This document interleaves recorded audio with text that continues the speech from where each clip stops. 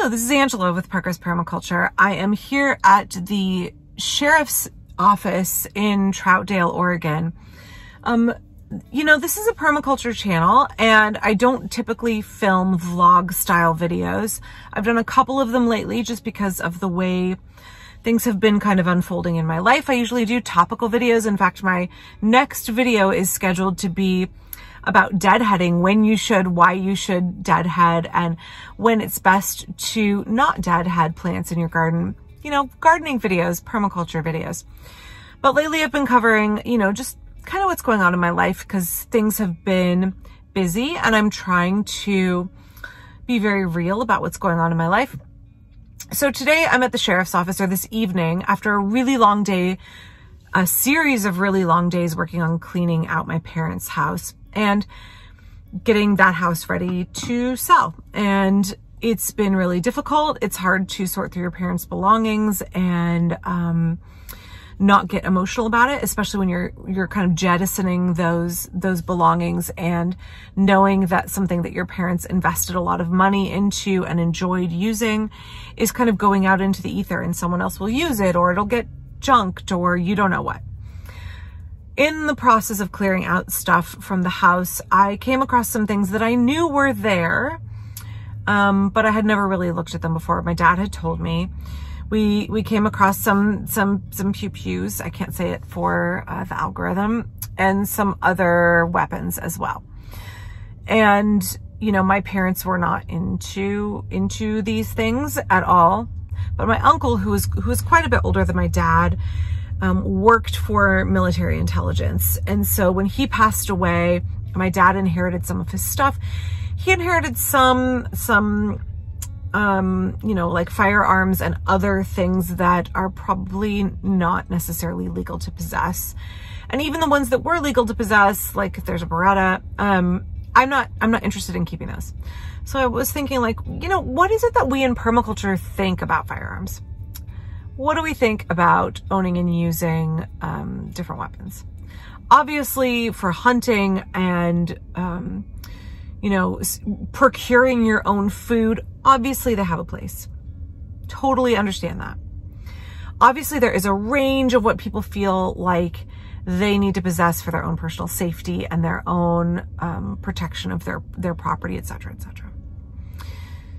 One of my friends used to joke before the pandemic about the zombie apocalypse, and he would say, like, oh, well, I'll come bunk with you guys and you provide the skills and, the food production and the textile production and the repairs and the tools that I need. And like, I'll provide the muscle and the firearms, because we don't personally have firearms in our house.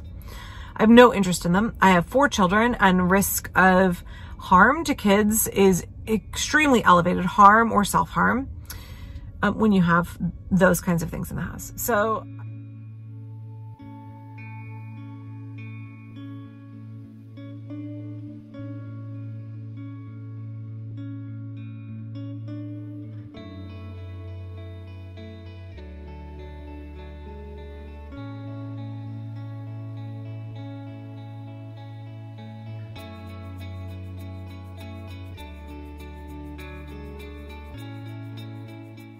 I did a little research about what I could do to get rid of these things that were at my dad's house. And, it got tossed back and forth. Some of these you could sell on the open market. And I have no interest in selling and making money off of a firearm that could potentially go to ending somebody's life. Zero interest in that. Do I want hundreds of dollars in exchange for somebody's life? Like, abso-freaking-lutely not. So the option that came was you can take them to the sheriff's office and destroy them, have them destroyed. So that's what we're doing. We're at the sheriff's office today. But it kind of brought up for me, like, what do we in permaculture think about firearms? And again, like, I would love to hear your comments down below. I'd love to hear your thoughts in the comment section.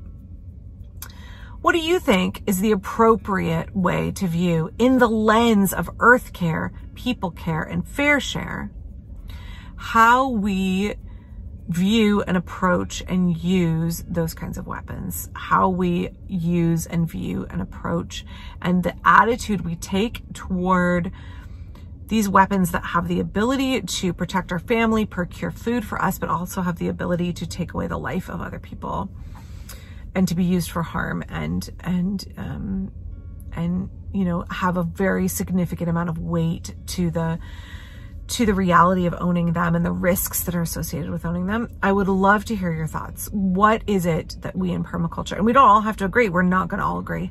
I've often said that homogeneity is not something that I strive for on this channel, but what do we as individuals think about our relationship to permaculture and firearms, or permaculture and other weapons, and how we want to view that, and how that works into the ethics that we know and embrace, and how that brings us to a more resilient future. So I'd love to hear your thoughts. It's something that I think about a lot. I'm not hugely anti these things. I see the reason that we might need them. I have no interest in owning them in my household with 4 children.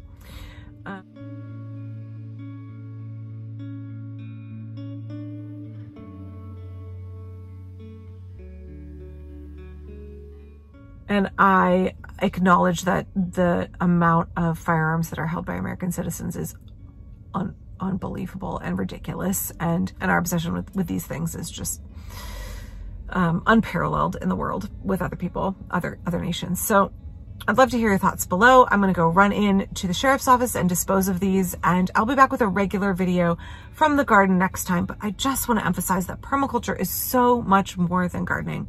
It's so much more than just thinking about the food that we grow, food systems, how we take care of our bodies and take care of our gardens. It's so much more than that. It is creating truly resilient systems for human beings to live in community with each other and in harmony with nature. So thanks for sharing your thoughts. I look forward to reading them and engaging with you all down in the comment section. And please remember, you're probably, if you feel like leaving a comment, someone might disagree with you. The views on this topic are really strong. People have really big feelings. So just remember to engage with each other with people care. That would be great. And I'll be back real soon. Bye-bye.